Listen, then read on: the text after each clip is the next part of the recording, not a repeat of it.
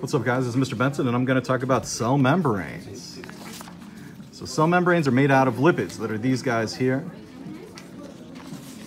There are three types of lipids found in cell membranes. We've got phospholipids, glycolipids, and cholesterols. Lipids are hydrophobic, which means they do not let water inside of the cell unless the cell needs that water.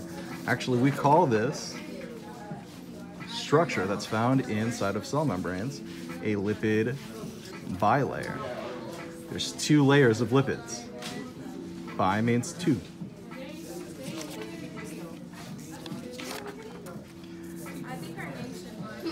Lipid bilayers are permeable. That means that things can go in and out of them, but they are semi-permeable.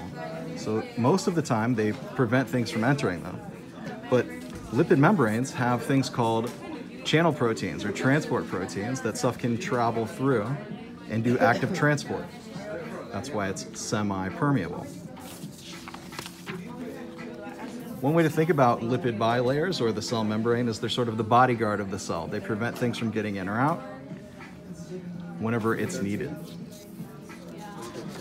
Okay, so in summary, cell membranes are made up of a lipid bilayer. Those lipid bilayers are semi-permeable, and Mr. Benson is cool. That's all for today.